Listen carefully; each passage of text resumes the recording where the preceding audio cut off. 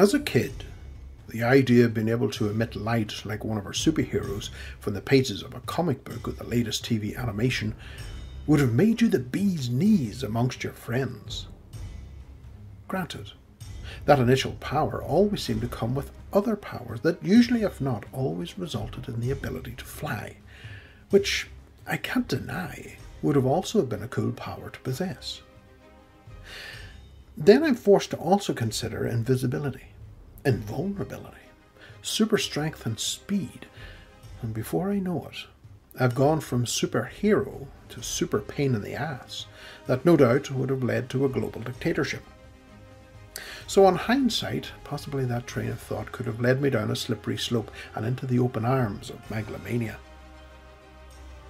But what if there was one of those superpowers in that listing that we all possess and yet don't even know it? The old saying about someone being able to light up a room when they enter it is a clue.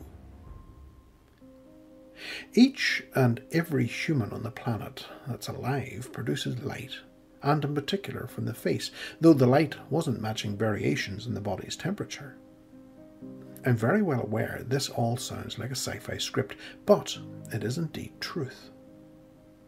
The problem for us humans is that the light is 1,000 times less than we are capable of seeing, at least registering with the conscious brain.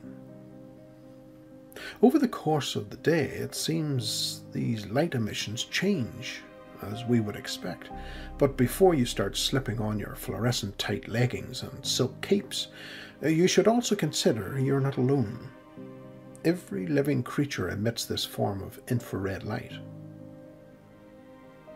Japanese scientists from Sendai, Japan, using exceptionally sensitive cameras, were able to see the faint light and mark its rise and fall during the course of a day. Over the course of 3 days, 5 Japanese volunteers sat in front of the camera, exposing their bare chests over 20-minute intervals every 3 hours, which started at 10 AM and finished at 10 PM. Most of us will sympathise with the findings which suggested the light was at its lowest in the early morning. I don't think we need to be Sherlock Holmes to figure that one out. However, it peaked around 4 PM every day. So the next time we hear someone comment on a pregnant friend or partner, "Oh my goodness, you're glowing," we may ponder the reasons behind such a statement. Faces glowed more than any other part of the body, and it is possible it may be linked to the metabolic fluctuations of the body's rhythms. Or is it also possible that we are able to register these lower signals by simply sidestepping the conscious brain? In my travels around the world, researching all manner of weird and wonderful and sometimes downright frightening, these light experiences bring me back to the tests conducted around the world by respected EVP specialists who communicate with beings beyond our ability to comprehend for the most part. Electrical voice phenomena has a huge history within the realms of paranormal research. However, there is a distinct difference between random pips and pops and white noise and Class A responses from bodiless forms. A quick trawl through the internet will uncover a plethora of alleged EVP samples, which are simply random noises that mean nothing unless we are told what we are hearing by the researcher.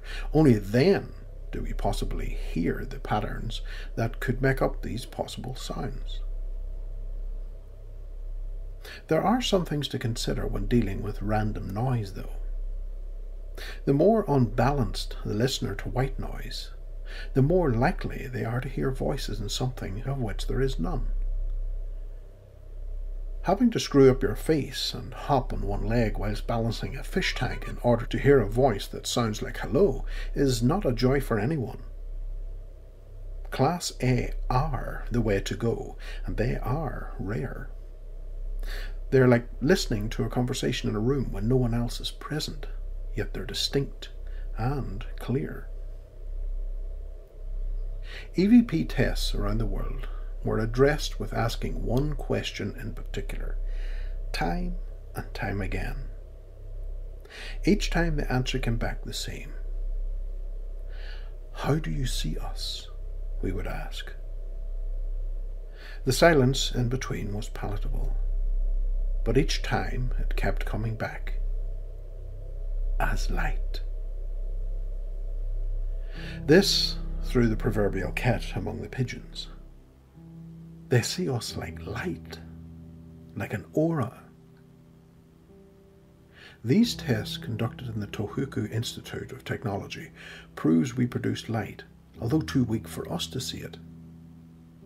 Is it possible, beyond our limited perceptions of the electromagnetic spectrum, something on the outer edges of it does see it? Former researcher John Keel spoke of beings that came and went through the superspectrum.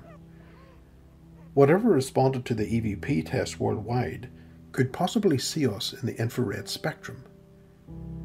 It is important to note that many of the experiences and research I've conducted over the decades has shown a connection to these beings coming up through the infrared spectrum and into our visible spectrum, just like those coming down through the ultraviolet light.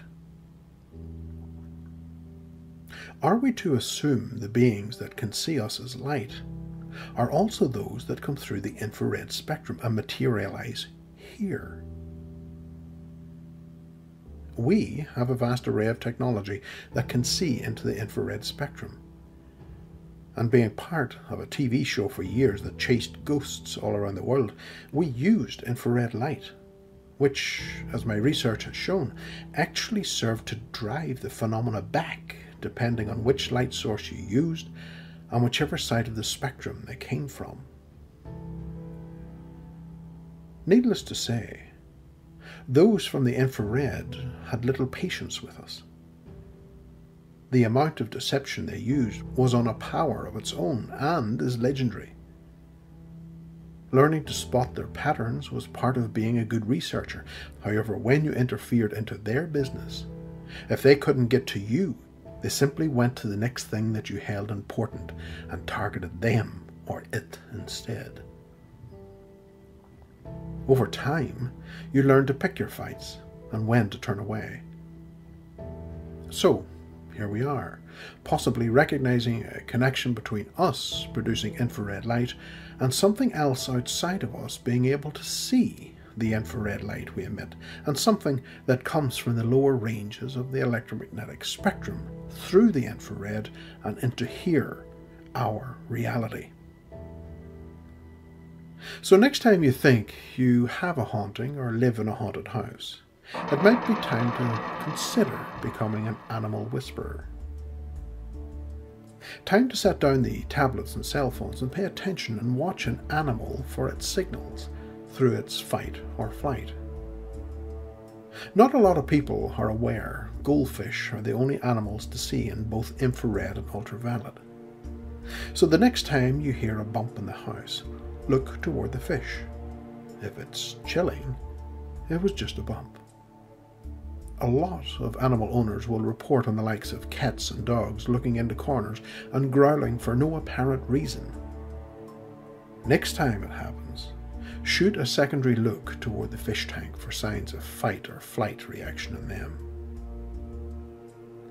You know, in a world which the human race has royally messed up, it may be the animal's responses and connection in accepting and understanding the signals filtered through their fight or flight that may actually, in their own way, signal the way for us to reconnect with our own instincts again.